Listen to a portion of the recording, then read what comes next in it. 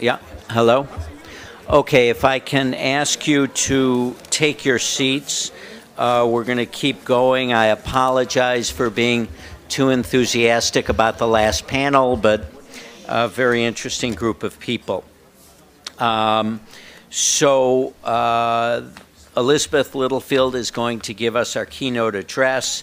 Elizabeth is President and CEO of OPIC, the Overseas Private Investment Corporation, and has been an important voice on development finance. She comes out of JP Morgan, has spent a good deal of time working on microfinance issues. As you well know, finance and investment play an important role in our report. As we agreed, there's a need for more flexible financing for companies who want to engage in developing countries. I can tell you from my own experience that OPIC financed a hotel for us in an emerging market country, and 100% it would not have happened had we not had that sort of support out of the U.S. government. So let me turn it over to Elizabeth, and thank you. Thanks very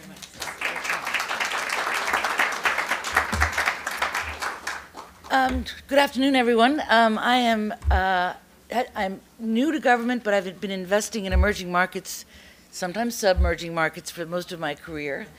And as a result, I am inordinately excited about this report, sort of unusually, abnormally excited about this report, because it says so many things that I've been believing in most of my career.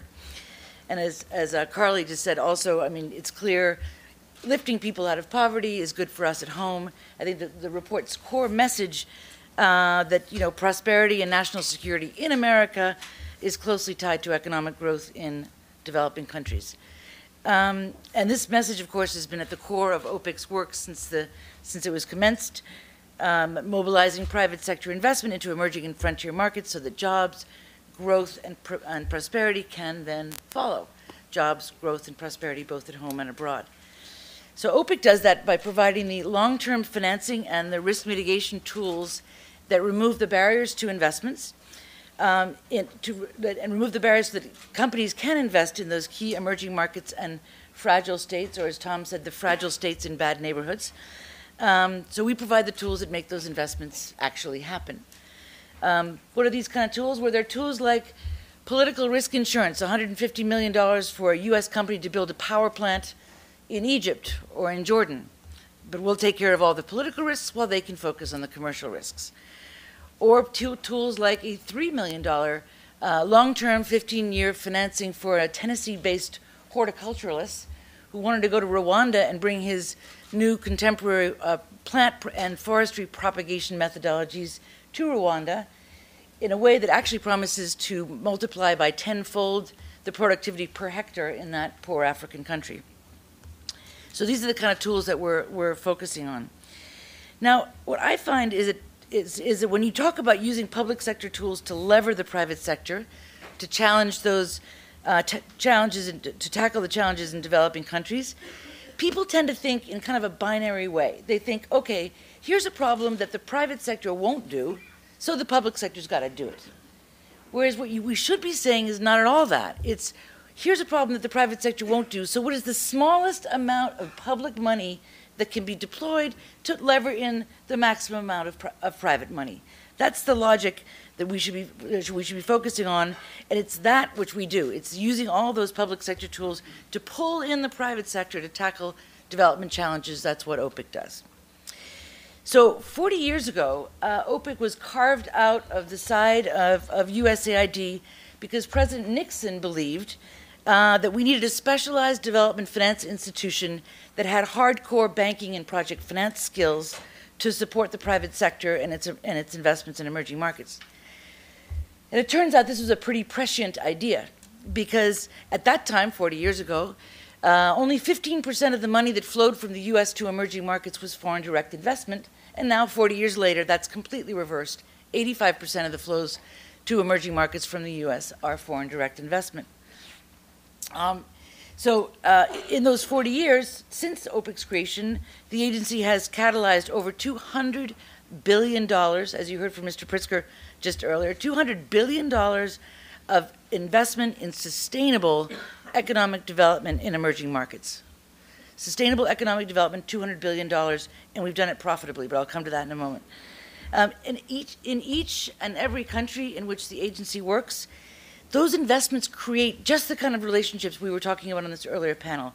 They create the kind of business-to-business, person-to-person relationships that, in my view, are our most powerful foreign policy tool over the long run. These are partnerships that help promote understanding and respect, as was said just earlier, understanding and respect across cultures, that demonstrates that prosperity can be shared, and that project the very best of American values and standards. So today, other development finance institutions have been set up in almost every single G7 country, as well as, of course, the IFC, which is the largest development finance institution of all.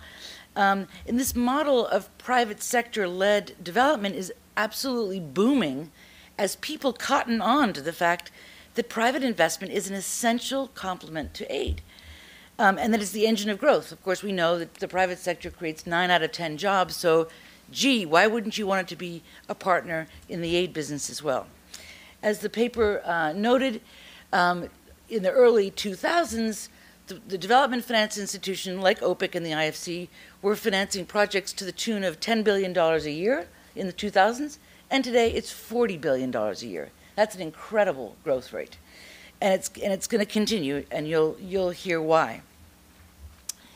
And it has to continue, because we know that far more private capital investment is needed in the emerging markets. In fact, estimates show that, I think it's $1 trillion is required annually for investments in emerging markets infrastructure. Now, that doesn't even include the investments that are required in agriculture, in health, in climate change adaptation, et cetera. So what are we going to do to catalyze more of those flows? How can we have the development finance institution that bridge the gap between government and the private sector continue on this incredible trajectory they're on already? Well, I'd mention 3 things. First, we need dramatic improvements in the business environment in these countries.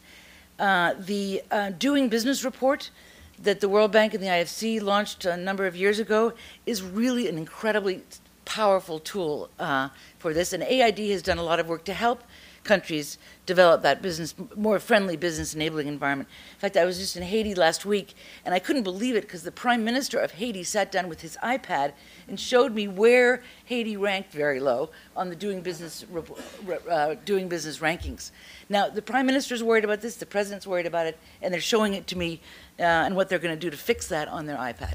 So number one, I think one of the most powerful things AID and the development community can do is provide the kind of advice that governments need to improve and make more friendly, more transparent, more fair, more clear the business enabling environment.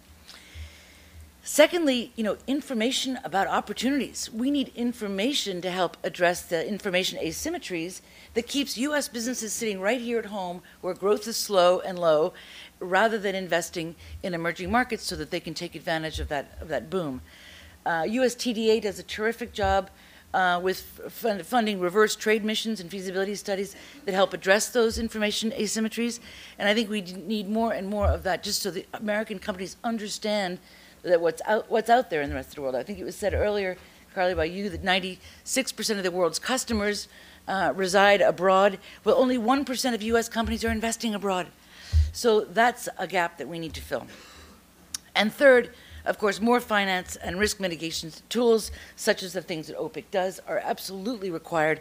But more importantly than that is a means to efficiently combine different types of capital and tools at the right time, at the right place, ex ante, to make it available to projects. In the business sector, you have angel capital that gives way to venture capital that gives way eventually to scaling up with commercial debt. We don't have the ability to align our development tools in the same way. So let me say just a few words, if I may, about OPIC and how the recommendations in this report very powerfully address our key challenges, i.e. what holds us back from being able to contribute more to development, more to business, more revenues, and what the opportunities are, i.e. what the potential is for us really to do some of that. OPIC currently manages a $16.5 billion portfolio of loans and guarantees and insurance projects in 103 countries, and we operate on a fully self-financing, self-sustaining basis at no cost to the taxpayer whatsoever. I keep repeating that over and over again. It's kind of like sink in. In this budget environment, I can't say that often enough. How about this? For every $1 that's invested in OPIC's budget, we generate 5 in income for the 150 account in offsets for the budget. How about this? For every $1 invested in OPIC's budget, we're generating $155 in development dollars on the ground. We generate income between $200 and $300 million every single solitary year. And that income goes back to finance, again, the 150 account, which is the money out of which the State Department, AID, and others are funded. And yet we have staff of only 220 people. We're the smallest development finance institution of all, and far smaller, and certainly compared to our GDP. For 220 people to be doing this business is crazy. Actually, you know what? One of my favorite statistics is, per employee, we actually make more money than Apple. Now, some of that's on our daily operations because we charge interest and commissions on everything that we do, but some of it, of course, is the interest earned on the retained earnings that we've earned over time from those commissions. So 220 people producing $300 million and $3.5 billion every year in development impact with private sector businesses, supporting development, advancing foreign policy, helping U.S. businesses, and generating income at the same time. That's why I said yes when I got that call. The agency places its highest priority on countries that are key to U.S. foreign policy, like Afghanistan, Pakistan, Egypt, and the rest of the Middle East and North Africa, because we believe, honestly, that business and economic partnerships are going to be the most promising way that we as a country can reshape our relationships with those nations in that region. For the very same reasons, we focus also on the lowest income countries, which is why I was in Haiti last week, but mainly lowest income countries in sub-Saharan Africa. In fact, since the Obama administration took office, OPIC has significantly expanded its portfolio in sub-Saharan Africa thanks to that effort. In fact, since 2009, we've grown our portfolio by nearly 50% from $2.5 billion to $3.75 billion last year. So Africa is a big priority for us. You'll be glad to know the gentleman in the back who asked the question earlier. Now, from a sector perspective, we have prioritized renewable resources. And by renewable resources, I mean water, forestry, agriculture, and especially energy. We're focusing on renewable energy because we know that through green, sustainable growth, we can transform an inefficient, inequitable, polluting, and high resource consuming global economy into an efficient, progressive, prosperous, and inclusive economy. And because we also know that sustainable growth creates many, many mutually reinforcing pluses, such as greater resource efficiency, healthier people and planet, new job creation, more energy security, and of course, cleaner air and oceans. So what's not to love about that? Responding to that focus, of course, the agency has grown its renewable resources commitments dramatically in the last couple of years, from $10 million in 2008 to $1.6 billion in 2012. We've multiplied in 3 years 15-fold the investments that we've made with private sector partners in renewable resources. And that includes everything from wind, on the energy front anyway, wind, geothermal, biofuels, biomass, energy efficiency projects, hydro, solar, etc. So, coming to the end, challenges. What's holding us back? Well, there's 3 things. You'll be surprised to find there's always 3 things, no matter what you do. It's always 3. So the first thing that holds us back, as I think I alluded to, is a lack of human resources.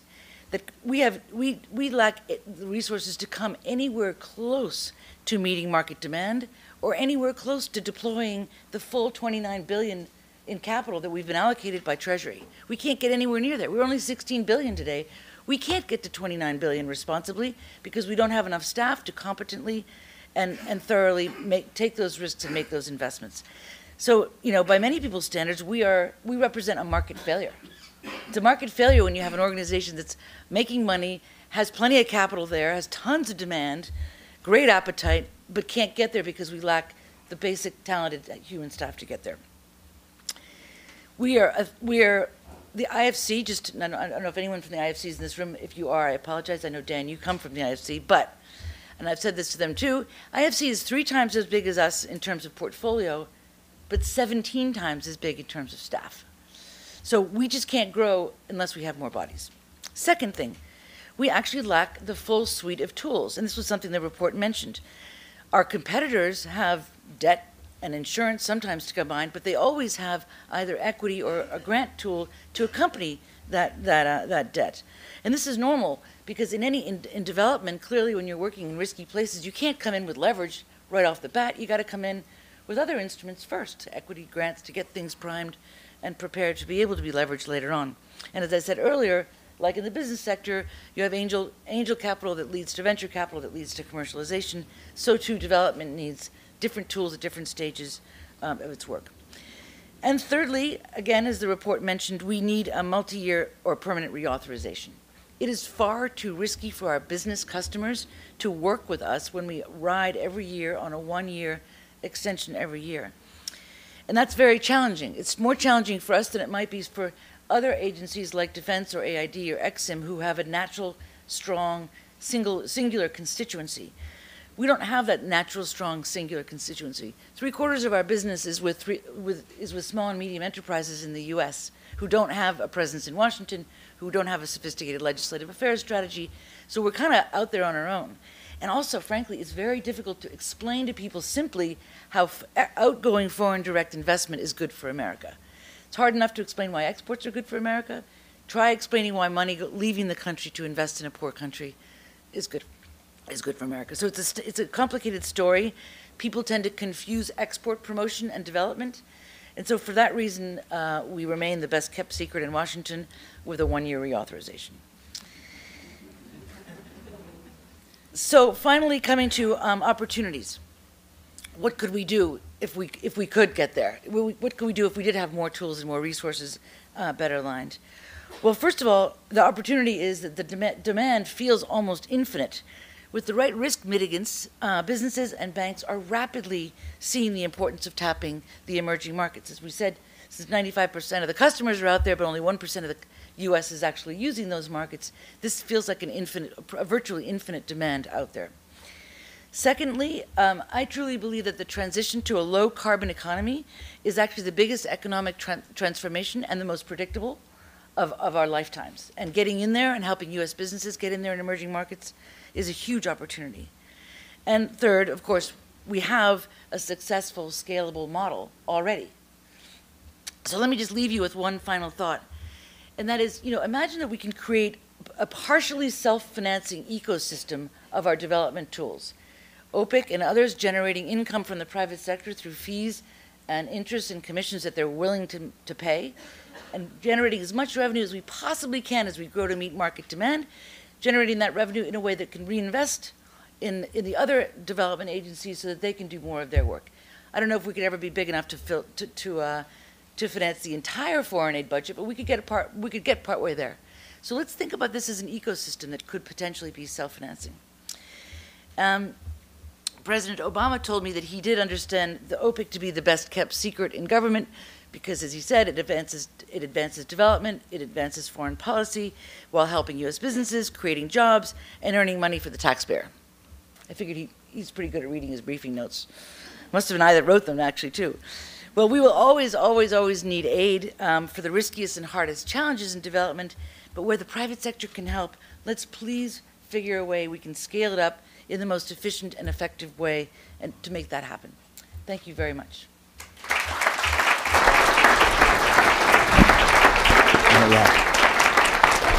Elizabeth, thank you very much. I will have a couple questions from the audience, but I want to first ask you a question since Sure.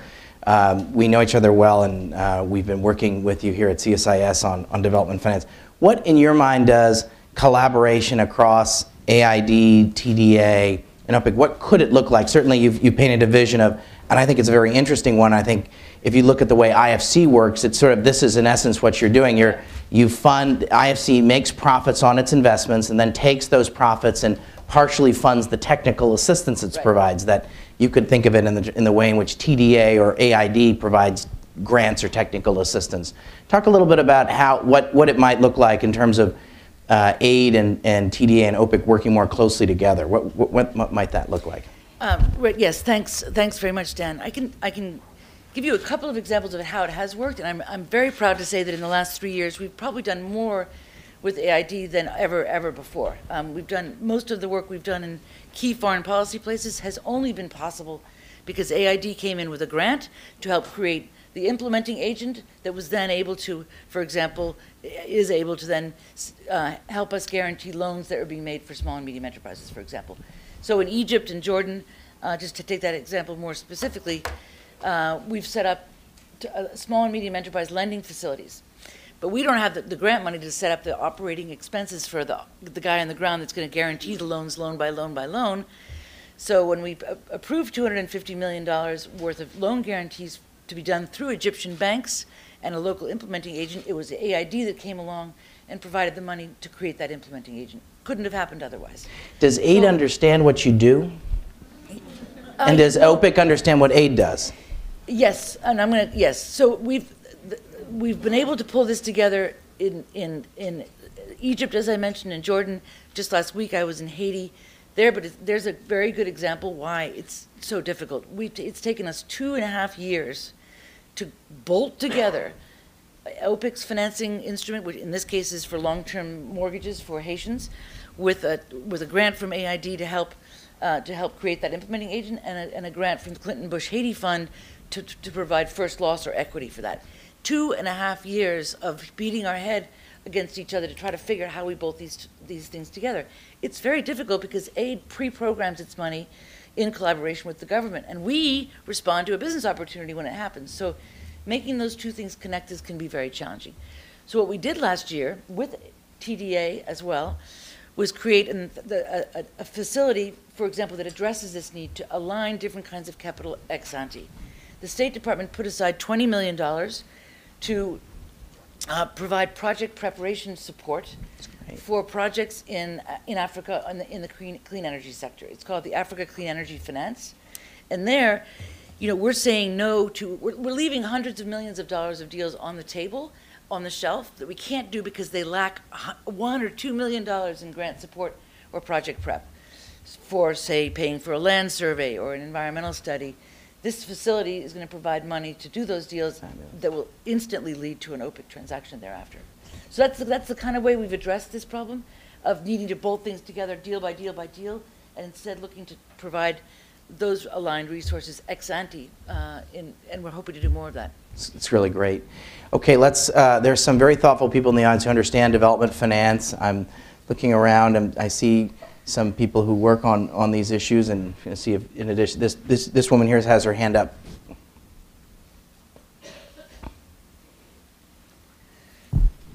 Thank you. My name is Jeannie Nguyen with Voice of Vietnamese Americans. Thank you for an exciting picture. Have you thought of, or have you had the plans for Southeast Asia, where the president has big focus in for future market, and also in particular for Vietnam? And for that, I am going to ask you with the human capital, have you thought of the diaspora, the Vietnamese, the Asian, Southeast Asian diaspora? And we, in particular, have many people, Vietnamese economists, have been working for a long time with USAID in Africa and many other developing countries. Wonder if they can now fit in your picture. Thank you. Yep. Great, I'm happy to answer that. In fact, we're currently underweight in East Asia, and just a month or so ago, in conjunction with the President's trip, there was a commitment for another large, $1 billion for OPIC to generate in new investments in East Asia in the next couple of years. So we're focusing on marketing in that area because we've not been present. And again, one of our challenges, we have zero presence on the ground. Those 220 people, except for one guy, they're all down the street in Washington, D.C. So for us to generate deals in East Asia, we need to work in very close collaboration with the State Department and with AID, who are on the ground and can identify those opportunities. With respect to the diaspora, you put your finger right on a hot spot, because the diaspora is one of our best partners. The more difficult the market, the more likely we are to rely on diaspora investments going in first. I think probably a full half of what we're doing in Afghanistan is with Afghan Americans. A number of our deals in Pakistan are as well as, of course, the Middle East. So diaspora is very, very important. We've actually liberalized some of our policies and now can consider green card holders as eligible for OPIC financing as well as passport holders. So that was specifically to address the need to work more flexibly with the diaspora. Last question for Elizabeth Littlefield. This gentleman back here. Steve Senna. My question is how, in the Monterey Consensus in 2002, there was a multinational agreement to mobilize private capital for development. And one of the anchors of that, or one of the key points, is domestic private capital. So I'm wondering how OPIC moves that forward. How much of the portfolio, if that's a way you can put it, mobilizes domestic capital in country rather than just bringing in foreign capital? Thank you. Right. Thank you for that. I can, this is one of the things I think is going to be very important for sub-Saharan Africa going forward, and we've worked with the African Development Bank and others to figure out how we can better leverage the vast sums of, for example, pension money that's being managed in sub-Saharan Africa to invest in infrastructure. But more specifically, the examples are we work oftentimes with local banks. So, for example, the small and medium enterprise lending facilities that we've created in a number of countries in partnership with AID provide incentives for local banks to make loans that they wouldn't otherwise make to small and medium enterprise by guaranteeing part of that loan. So, for example, in Jordan, we're guaranteeing a larger proportion of the loan, I think it's 85% if I'm not wrong, for women-owned businesses and businesses outside of Amman, and then a smaller amount for businesses in Amman. But those are the local banks. I think 7 or 8 banks have signed on to do this. And they're making loans that they wouldn't have made otherwise. How do we know that? Because in the early days of these programs, and again, now we've got 4 or 5 of them, in the early days of these programs, our entity on the ground, the one that AID paid for, was rejecting 90% of the applicants that came in from all the local banks because they were incomplete, they were too risky, they were just poorly prepared. Now, a year and a half later, we're accepting 90% of those, which means that the banks have actually learned how to lend to small and medium enterprises, which means maybe we can do what we all should be looking to do, which is make ourselves irrelevant, and the local banks will then take on the job of lending domestically. So that's one of the ways we work with domestic sources of capital. Elizabeth, thank you so much. This has really been great. As I've said before many times, you are a great public servant. The country's very fortunate to have you in your role at OPIC. Please join me in thanking Elizabeth.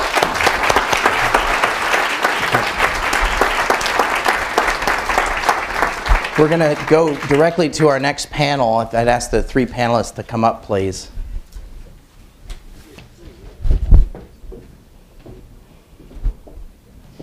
Great. Nice to see you. Thanks for doing this. Okay. Just push the red button. Yeah. Push it again. There we go. So as they're assembling, let me just first thank Elizabeth for not only participating today, but for what she's doing. And of course, the message from our point of view is we have a product that people want and is sort of consistent with the thoughts of people who work in this area. For our second panel, the discussion is around the future of U.S. development engagement, the U.S. government, the private sector, and NGOs, where we'll hear from various council members, people who participated and were engaged in developing the report that you see. First, let me introduce Helene Gayle. Helen is CEO of CARE USA. Mark Green, former U.S. rep from Wisconsin, former ambassador to Tanzania, and Rhonda Zygocki, did I get it right?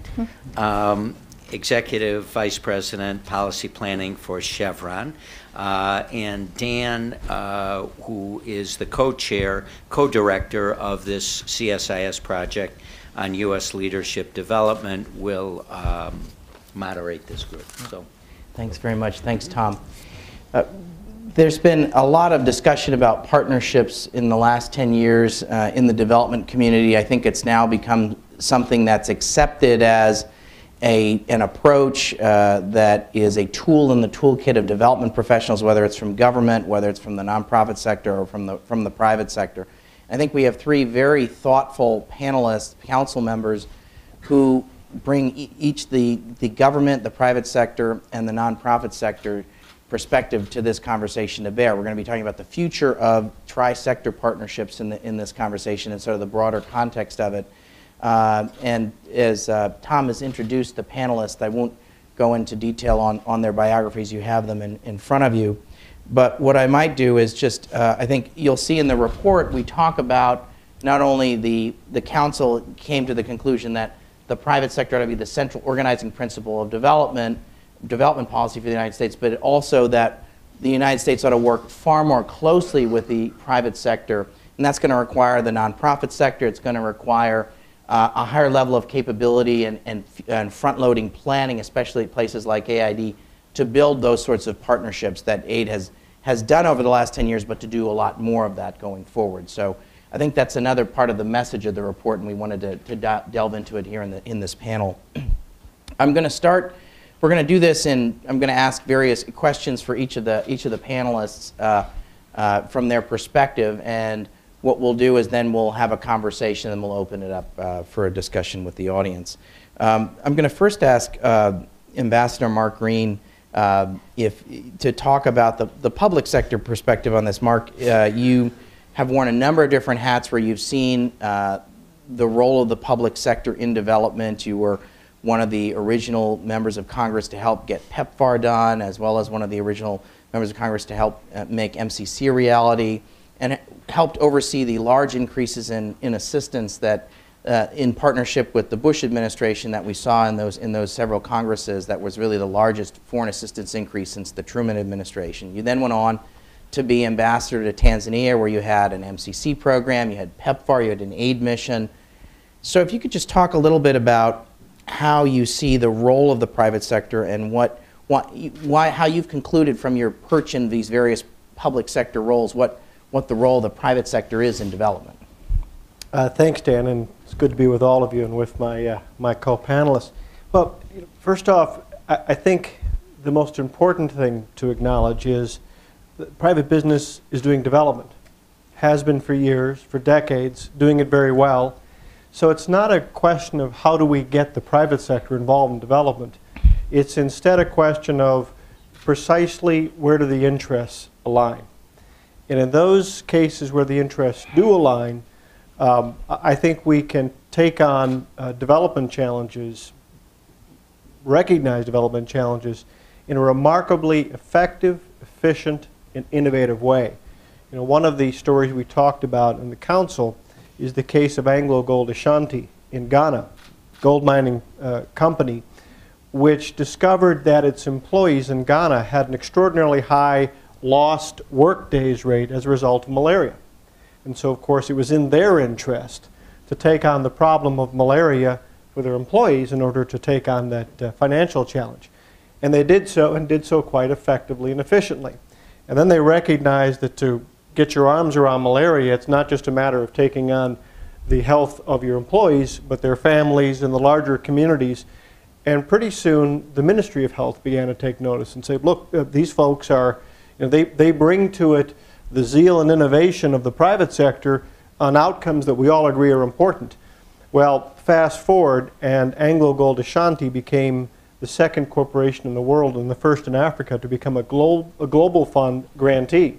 And so now, with Global Fund support, they're not only training people and taking on malaria in their immediate areas, but countrywide, and even training employees and leaders in other extractive industry companies around the continent. So again, it's a very simple case of this company doing something that was in its own interest, but doing so in a way that produced marvelous agreed-upon development outcomes. So it's recognizing that the private sector has been and will be for a long time involved in development, and how is it that we can, where the interests align, match up for agreed-upon outcomes. Rhonda, you're the Executive Vice President for Policy and Planning at Chevron Corporation. Tell us a little bit about how Chevron sees the future of global development. And obviously you've come to this conversation, as Mark was talking about it, that the private sector does development. It's a critical actor in development. Talk a little bit about how Chevron sees development going forward. Well, thanks, Dan, and let me build on Mark's point, because aligned interests are critical, and that is a foundation. And let me build from there what else is critical. We see three things that are essential to U.S. engagement in development in the future. And we've talked a lot about one of them already, is the organizing principle of broad-based economic growth. The case has been made for that, and it is essentially what business does with all of our investment. The other two things are the agenda has to be shared and it has to be enduring. Now, why do I want to focus on these things? Because like many businesses, I mean, we've been operating in the developing world for over 50 years, and we have relationships with countries that go back 50, 80 years. And so we've learned a lot about what works and what doesn't work. What we know for a fact is that we cannot solve these challenges alone. They are beyond any one of us, whether in the private sector or the public sector or the NGO community. They are big challenges. And only by working together in a shared way can we create greater leverage and scale and therefore impact results. And our experience has been is when we do these things together, we can actually create the scale at which the seeds of sustainability, economic sustainability, can actually really grab at the community level. So that's one. Once you get alignment, you have to get scale, and so the agenda needs to be shared. It's also that not only that you collaborate and innovate together in a shared agenda, but you complement. We don't have to do the same things. We bring different tools. Sometimes we rely on the public sector to focus on the institution building with your government partners, and we'll focus on the economic aspects at the community level. So we all also play a different role, but all roles are necessary to create the stability. And the third point I would add to this is it has to be enduring. These aren't projects, and I think our keynote mentioned, we're funded 1 year and then we have to re-up. It's the same in these kinds of projects. You cannot write a check for a project, hand it off, and it's a 1-year project and you come back and restart again. The path to economic prosperity is a long journey. It requires sustained efforts on the part of all actors who want to contribute. And this has been our experience as well. One of the changes we've made in our development philosophy, other than the need for partnership and scale, is the one for enduring and sustained commitment. So we've gone from 1-year kind of projects to a minimum of 5-year projects, and the partners we work at can at least be assured we're going to be in the game for a series of years and not one-off. Now, the interesting thing about this is that most governments, NGOs, and companies have already made generational commitments and presence in these countries. When we think back, we've been there 50 years. And the investments we make in these countries, in our energy developments, are going to last for another 50 years. And so when you can shift your mindset into a very long term, you change your paradigm of what your development kind of activity and commitment is going to be. So it allows you the space in the room to think about it in very long-term time frames and create projects that will have sustainability potential. Helene, you're president and CEO of CARE USA. You're also a CSIS board member. You've had a tri-sector career. You were in government for 20 years, and you were also at the Bill and Melinda Gates Foundation, and now you've been at CARE USA. Your website talks about that CARE believes that multi-stakeholder partnerships with the private sector are critical to solving complex problems. When I think of whether it's educating girls or empowering women, I certainly think of that as being one of that multi-stakeholder partnerships has to be the way to engage on those sorts of challenges. Could you talk a little bit about how CARE thinks about multi-stakeholder partnerships, and are there some examples that come to mind for you that sort of draw out the example of where it makes sense for you to work across the sectors? Yeah, thanks, Dan. I would just echo what everybody has said. I'm so pleased to have been associated with this, even though my attendance at meetings wasn't always great. But you're there in spirit. It really is, I think, one of the landmark reports that CSIS has put out. And so, as opposed to kind of talking about something in one more iteration, I think this is something that will really, in some ways, change the landscape of our dialogue around development. That said, I think a couple of overarching points that I would just like to emphasize, and then focus on the specific question. One, I think we have talked about job creation and economic growth as an engine for development, as if just by creating jobs and economic growth, we are really going to do the job of development. And I think it is important to remember, and Tom Daschle mentioned sustainable, but I think equitable is another thing. And we've talked about this a lot. I think today more poor people live in middle-income countries that have good economic growth, but where the gap and the disparity is growing. So I do think we need to think about the notion of growth is critical, but how are we doing that growth and making sure that it's equitable and that we really are looking at how does it serve the tools of development. Secondly, I think that it is so easy, and we've all, if our careers have spanned a couple of decades, have all seen different phases of things where we say one thing is going to solve it all. And I think the challenge is to make sure, and I think it's what we're all saying, is that this is balanced. That I think for far too long we've talked about development as if it is only a public sector endeavor. And I think we're now saying business has such a huge role. It has always, as you've said, been very much a part of it, but we haven't really thought about how do we blend those things. But I think the tendency will be to say, okay, now it's all business, it's all the private sector, it's going to solve everything, and we know that's not the case. So with those caveats, this is something that for us it's been hugely rewarding, and in the time that I've been at CARE, I've really been pleased to see some of our partnerships really grow in a variety of different ways, particularly increasing collaboration with the private sector and corporations. And with our traditional government partners. As an example, an incredible program that we're involved in, and I think it's one of the case studies here, is our collaboration with Gap and women garment workers, where Gap, just like many others in the garment industry, are in places where very poor women are very much a part of their workforce, women who are oftentimes not literate, don't have numeracy skills, don't have management skills, who come from communities where their children don't get opportunities. And they've said, if we are really going to make sure that our company does well, we've got to work on our workforce.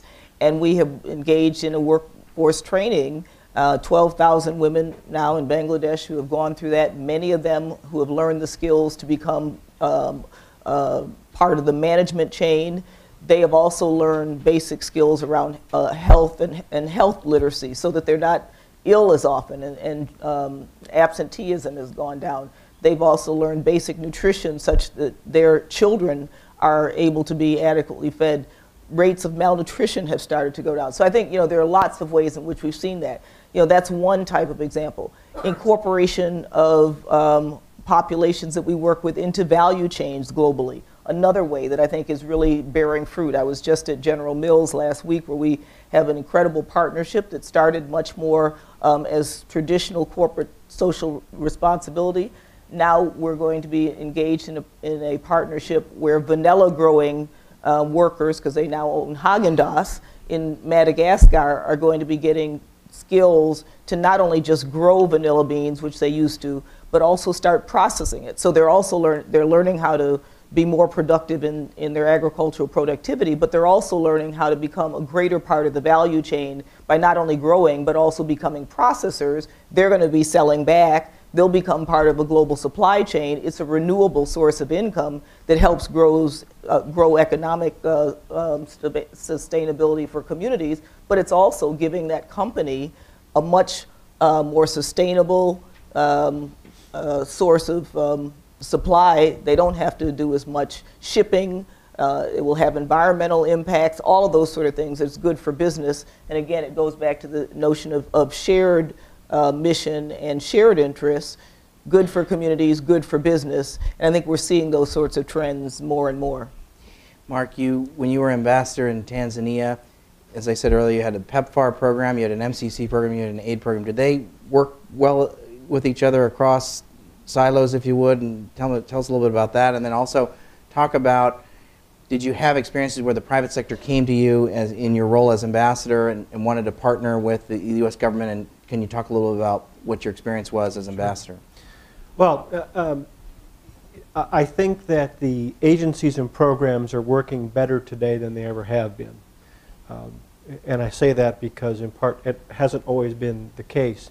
But I think what we're seeing, and I do credit the Obama administration for this, I think there's been a greater stress in the last couple of years on developing interagency management tools for chiefs of mission. And that's terrifically important. People sometimes forget that embassies are multicultural, multi-agency, working with huge budgets, oftentimes in very difficult timelines with lots of different constituencies that they're answerable to.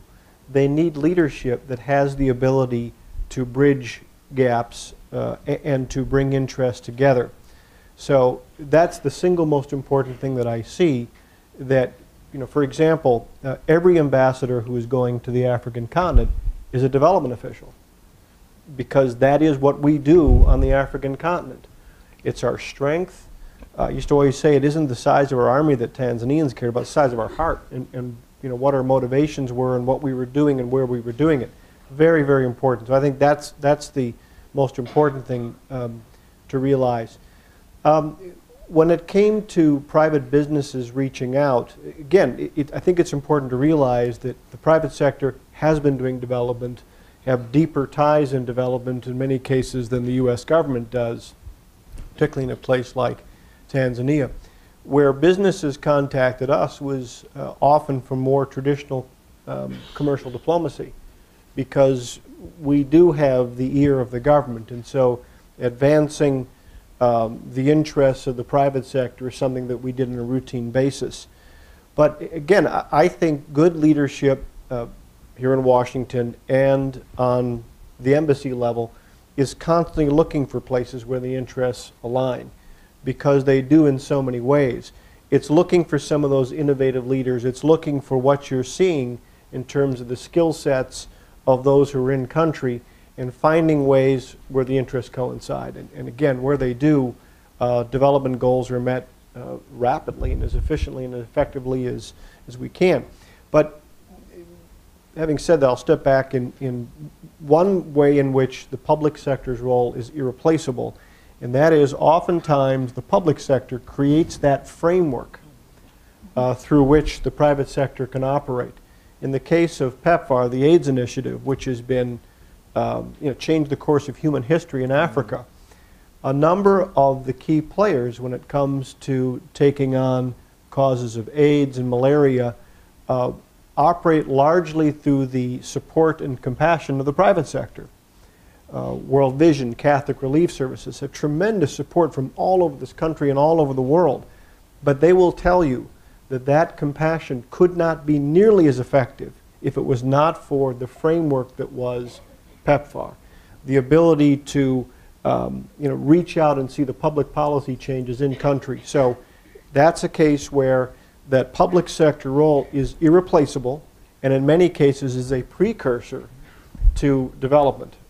So as Helene said, each part of the development community, public sector, private sector, in country, from back here, each has a role. They shouldn't worry about, shouldn't try to duplicate what others are doing more effectively. There's more than enough work to do. But where the interests align, where you find that sweet spot, that's where you see effective outcomes. Rhonda, talk a little bit about one or two partnerships that have been important to Chevron. I think of course, the Angola Partnership Initiative. I also think of NDPI. Tell us about those. And I'm going to do that, but first I want to build on another one of your points. You're doing great so far. It's fantastic. Because it is about a PEPFAR, the global fund, the work they do. We're a company, Chevron has been in the fight against AIDS for 25 years. And working within our local communities, working within our own clinics, and having considerable success because the need was so great. But it is because of the frameworks of the Global Fund and PEPFAR and UNAIDS and their programs and their clear agenda that we were able to do more. We wanted to contribute more, and to find a way into this big global challenge is very difficult. But their frameworks allowed us to participate in a way that's meaningful to us, with goals that are achievable, and the commitments we make into that fight. Our most recent one is to around the initiative to prevent mother-child transmission of HIV, which is a big goal towards that in the next 3 years. We were able to directly participate in those ongoing activities in 3 countries in Africa. And so, to your point, when the frameworks are developed by the public sector that meet and align with what we're fighting against in the private sector, it provides a means for us to engage in a very efficient way. And we feel very much a part of this fight in what PEPFAR and UNAIDS and the Global Fund are doing. And we're very committed partners in that because that alignment is there and the framework is there. So thanks on that. Now on to your question. And I think the example I like to talk about in our experience with partnerships, either Angola or Nigeria, is important because I think until you experience a transformation, you can't quite believe it's possible. And these partnerships we created in these 2 countries were the turning point for us as a business, conducting business in the country, to show that we can deliver development in a transformative way that has impact. And try to be short on the Angola story, and then Helene knows it well because she was a part of this, and maybe others in the room, where after 27 years of civil war, the president of Angola, Dos Santos, came to us and asked for Chevron's help.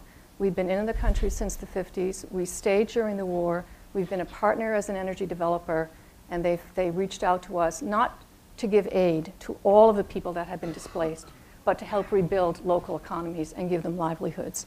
And how do we do this? It wasn't the way we actually did our development in the past, but we convened the government, USAID, ourselves, a number of fantastic NGOs, including CARE, Catholic Relief Services, Save the Children, and more. And together, we had to reinvent, I think, how we all did development. And it was an extraordinary story where 10 years out, $25 million that we put in was more than matched by others in the partnership. A Work for Food program that rehabilitated thousands of kilometers of roads, irrigation canals. We redeveloped the agro-business in the country from subsistence to commercial farming. We started the nation's first microcredit bank, which is now boasts 15 branches and 54 million in loans. And we see a country 10 years out that the economy is growing and are no longer dependent on emergency assistance. That type of experience and that type of longevity and enduring experience gives you confidence that you can do these things differently and partnerships work. And we've taken those learnings now into the Niger Delta in a partnership that's twice the size. We've committed $50 million. We're trying to lever that up to $100 million, and USAID's come in for 25 of that. We've already engaged 17 partners, all committed to breaking down the barriers, the economic barriers that are preventing peace and resolution of conflict and economic activity in that region. Now, why is that important to us? Because we've been in the Delta for over 50 years. We need a safe operating environment. We want to pull on local skills, and we want to solve these problems that have been endemic for so long. And so these partnerships have transformed us. And kind of in summary, what have we learned? It's really changed the way we think about it. We've gone 4 things: from donors to partners, from building bricks to building capacity, from short-term projects to long-term endeavors, and what I like to call from celebrating shared ceremonies at the launch of something to celebrating shared progress when you have results. And so now everything we look at in terms of development in whatever country we do business in is informed by those experiences, and it's changing the way we engage.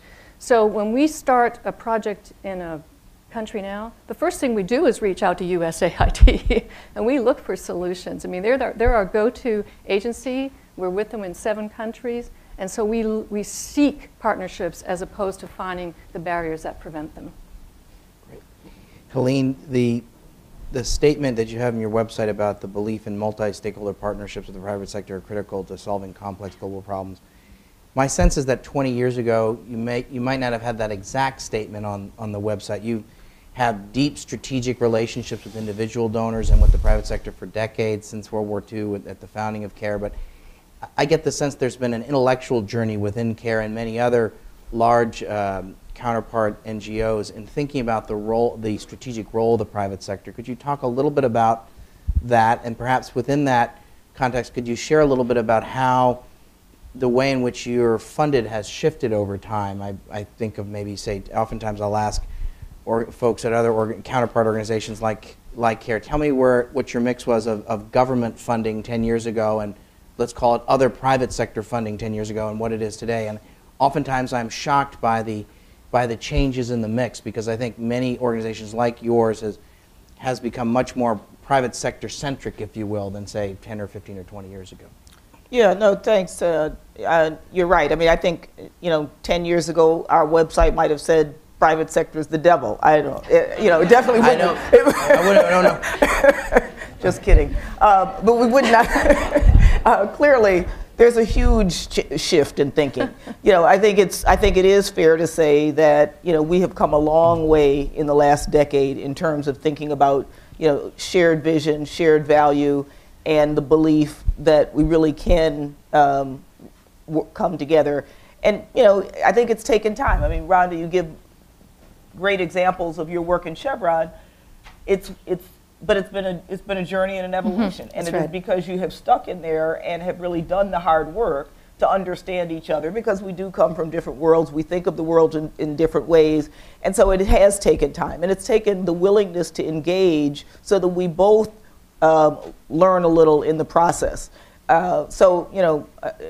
have evolved. I think that there's a whole spectrum of NGOs and NGOs' belief and feeling about engagement with the private sector, and some of it because for good reason. I mean, there have been issues where, in fact, the alignment has not been there, and the need to put shareholder value and short-term profit making above all else, which I think is a move that we need to think about. How can we even help businesses have the luxury to think longer term? And so sometimes there are, in fact, real issues and real challenges in those relationships. That said, I think what we have recognized is that if you're going to solve these big problems, you can't do it by yourself. There is no one approach, and it really is hand in hand. Another example that we have in a lot of the work that we're doing around social enterprises. A lot of our social enterprises may start with government funding. Traditional USAID funding, short-term funding, 3 years at best, sometimes 5 years. That's not enough to develop businesses, but we can incubate those businesses that then can generate private sector investment. So I think we're looking at all these different ways in which you blend resources in ways that can really have much longer sustainable results. So it does mean that we have moved really to diversify our funding. Probably 10 years ago, our funding, USAID, would have been about 70%. Now it's about 30%. So we have really worked to diversify our funding. More of it comes from corporations. In the last 5 years, I think our corporate funding has grown about 15%. Foundation funding has also increased. But I don't think you can even exactly equate dollar for dollar either, because I think we use private sector funding in different ways. It leverages resources in different ways, and so it's not even a dollar-to-dollar match. In terms of where we are, I think what our growth in the private sector has really brought both different approaches, looking at different kind of comparative advantages that in some ways has created a much broader opportunity and a much bigger opportunity than traditional public sector dollars. So, for us, I think again, it's not an either or, but incredible opportunity to think differently, to push our thinking, and at the same time, I think create huge social change. Again, I point to the partnership that we talked about with GAP. One of the things that they look at is not just what they're doing in their own, in their own partnership with us, but how they can help to shift the way the rest of the industry moves. Same thing in some of our partnerships with other corporations. Walmart is looking at, all right, how do they take the projects that we're doing and use that to help to shift the way industry works in general when it looks at emerging markets and inclusion of the poor. So I think, there's huge opportunity there, well beyond just what an individual project offers. Thanks very much. Mark, let me come back to you and looking at we've talked about the opportunity, we've talked about the shift in the mindset within the public sector, within the private sector, within the nonprofit sector, the chances to work more closely together. We've talked about the opportunity. At the same time, we've got some budget realities. And how do we make the case for development to members of Congress, many of whom weren't around for the MCC, weren't around for PEPFAR? How do we make that case? And you have a new role as the CEO of the Initiative for Global Development, which advocates for a far greater role for the private sector in development. How do you make that case for assistance, and how do we make the case for, let's call it private sector development and also public-private partnerships? How do we make the case for those sorts of activities in this period when there's just an incredible amount of pressure on the foreign aid budget? Let me step back and build on something that the two previous speakers had said. It's also something that's that we haven't touched upon, but I think is implied and implicit in a lot of what we've said. It's important to understand what business funding we're talking about. Corporate social responsibility, donations that are often made from corporations and from individuals towards certain development programs. But I think a lot of what we're talking about and a lot of what the report focuses is on something very, very different. Instead saying, look, economic growth, catalyzing economic growth that lifts opportunities in and of itself is a good.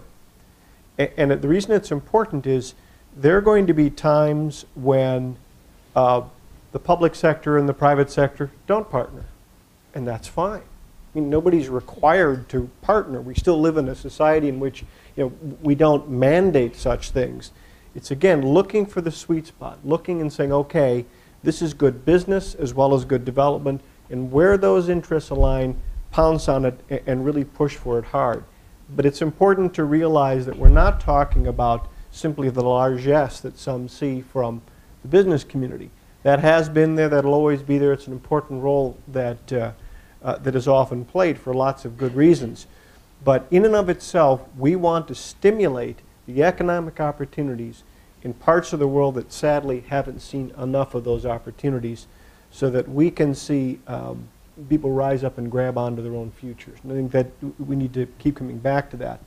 With respect to development policy and going to policymakers, I don't think it's complicated. My old congressional district, based Green Bay and out, before 9/11 perhaps, the idea of talking about economic development in far-off lands, whether it be helping to build bridges or whatever, taking on malaria, is not something that was on my literature when I went door to door and handed out. If it had, I'm not sure I would have been reelected. But after 9/11, I think people understood instinctively that, yeah, no, you know what, we actually do have to care about what goes off in far-off lands, that we do have to care about those places in those conditions that all too often can lead to despair. Poverty doesn't cause terrorism. However, abject poverty, destitute poverty, unaddressed, where there are no opportunities, no hope, can lead to the kinds of conditions that some know how to exploit, and exploit for bad purposes. After 9/11, I think people understood, yep, you know what, we got to care. And so I think that, first and foremost, we keep coming back to, it is important. It is in our national security interest to care about the plight of people in far-off lands. Secondly, and I think is a theme throughout the report, it's smart business. 7 of the 10 fastest growing economies in the world are in Africa. And when you talk to American businesses over and over again, those are the markets that they have to be able to tap into for their futures. So it's in our economic interest to find ways to open up market opportunities. And that is something that the public sector and development programs can help with. They can be either create a framework or help reach out. So I think that's important. But the third and most important reason The reason that I think still affects and touches so many policymakers, Republican, Democrat, conservative, liberal, it's the right thing to do. We're Americans. We care about what goes on in the world. We're a compassionate people. We always have cared. We always will care. So I don't think the case is hard to make. Where it gets more difficult is something that you touched upon. I think we forget that more than half of Congress wasn't around when many of these tools were created. They don't know what PEPFAR is. If they know what it is, they don't have the same sense of emotional and political investment that they would have if they were there when we were putting the bill together and when we were gathering those votes and taking a look at amendments. So I do think that even though the case for development is a strong one, and I think it's a clear one, it's not one that we can assume gets made if we don't make it.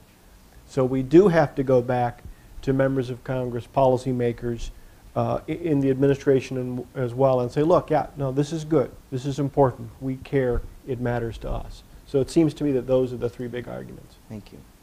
Rhonda, you've often talked about Chevron's investment in local economic capacity, including supply chain buying power. Mm-hmm. What's the significance of this for global development? Well, it's very significant because, what works for Gap in the clothing industry and agribusiness, it works for energy as well. People think that most of our contribution when we invest in a country is increasing government revenues through resource extraction and then the social investment at the community level, but that really just is the end points. There is so much in between. We influence the ability to strengthen prosperity at multiple levels in the nation. I mean, a single energy investment can bring billions into a country, and that ripples through that economy. Just on the scale of things, in the last 6 years, we spent $1 billion on social investment around the world. We spent $200 billion on energy development, and all of that is in goods and services in the supply chain. So in 2011 alone, 3 million of that found its way into goods and services in Indonesia. $2 billion into Angola and $2 billion to Nigeria. These are huge financial resources going into the supply chains of the developing nations. Now, why is that good for us? If we're going to serve the world's energy needs in the future, we've got to put a lot of money into energy development, and we have to build capacity in the host countries where we're extracting those resources. So it's in our business interest to do so. So when we qualify, we spend a lot of time qualifying suppliers on the ground. And when we do that, they are qualified to international standards and codes of conduct. And we have seen these suppliers grow from able to serve our needs to the needs of others in the industry, that kind of Helene talked to actually other industries. And so as they grow, they create another multiplier and ripple effect through their economies. And to those suppliers, and again, building on one of Helene's points, that can produce to international standards. When trade agreements become signed between nations, they are very well poised to take advantage of those opportunities to then export their skills and services. So the supply chain is a huge development catalyst in the whole development equation. The monies going in are big, the ripple effect is real, and the escalation of that into trade between nations creates an additional opportunity. So the multiplier effect of supply chain is extraordinary. Helene, talk to us about the evolution in the CARE Federation or the CARE Network. This is something that may be a little bit inside baseball to folks in the international NGO community, but when I think about Save the Children, or I think about the PLAN Network, or I think about CARE, or many other global NGOs, there's been a very complex set of evolutionary changes in how those organizations are governed over time. What does that mean, if anything, for partners in terms of building partnerships? Could you talk a little bit about that? Well, CARE, to try to simplify it, CARE, like so many of the international NGOs, are confederations or federations. They have multiple members from the global community. CARE started as a U.S. NGO, but developed international partners, particularly Europe, donor nations, Europe, Canada, Australia. We've now come together, like many of our partners, to as opposed to having all of us be independent, autonomous members, to really become part of a global, interdependent organization that really kind of basically operates as one virtual organization as opposed to kind of disjointed members. Huge for us, and it took taking a backseat on national interest and really looking at what our global interest was and how can we have a much more seamless product, if you will, that we produce for the world. And it does mean when we think about partnerships that it's going to be a lot easier when we think about working and operating in a global world. Many of the companies that we engage with are global companies. They may have their parent company in France or in the UK, but we may be doing business with those same companies in the US. Well, if we're much more globally interdependent and operating as a single entity, we can take advantage of those partnerships in a much more seamless way. So we're seeing that already, that we're able to operate in a way that allows partnerships to develop a lot easier and take advantage of the, of the global world that we live in. Great. Why don't we open it up? I know there are a lot of folks here in the audience that I know a lot about partnerships. I want to call on my friend Andrew Mack up here. Thanks, Dan. We talked a lot about partnerships in the first panel, and this is clearly a big emphasis in the second panel. We've made a kind of an evolution, if you will, from the idea that a partnership is something that happens among somewhat reluctant participants who have the same goals, to the realization that it maybe is more found money than anything else. And now we're moving into a new era of looking at partnerships in terms of there being a strategic asset, right? And so what I was hoping that you could all shed a little bit of light on is your thoughts about getting into a new market, thinking about partnerships as a way of getting into a new market, a way of starting something new as part of your business strategy, whether you're the nonprofit or whether you're a company as large as Chevron. Well, maybe I can start. Just a quick example from Liberia. New market for us because it's a new country entry in terms of an exploration program to kind of explore for resources in their country. And on entry into that country, we created a development partnership of $10 million even before we kind of discovered anything out there. So I think that was a new way of important to that country. We are a partner with them in resource extraction, being a partner with them in helping to solve some of their social problems in a small way, but with a program was something we committed to. So that is as well a different mindset in terms of new country entry for us. And I think for us it's less a matter of new countries that we're entering into, where there may be opportunities for that as well, but really new communities and working with the communities that we've been working with in different ways. And so, in many of the communities that we're working with, where we have been dependent on grant funding, short-term funding, the ability to build and grow and have more sustainable activities within the communities that we're working in. So we've really shifted our whole thinking from thinking about how do we do great projects to thinking how do you do longer-term programs that you can measure longer-term impact on improvement in economic status within communities, really looking at having longer-term improvements in education and health, job creation, et cetera. And we can do that now because if you're really looking at these partnerships as longer-term and also having sustainable, renewable sources of funding that comes with private sector and wealth creation and income generation, that's very different than only being dependent on 3-year grant cycles where you can do a great project, but at the end of it, you feel like, well, you really haven't seen sustainable changes within communities. So it's probably more for us the opportunity to do things in very different ways and to think much more long-term. I think that NGOs that are doing development in particular countries can be a good source of connections, market knowledge, but also workforce development. And again, that's often cited by certainly our members, the Initiative for Global Development, and we're basically a network of major company CEOs, America, Europe, South Asia, we're Africa focused, and partnering with African CEOs and companies to make major impactful investments, lift lives, build communities. But part of what an NGO can do, I think, is help to tackle some of those entry-level issues of education, workforce development, again, market knowledge, connections. Those oftentimes make the difference between whether a market's going to be exploited or not. and comparing markets in different countries, country to country. So that's an area where I think development professionals can be of good business value early on.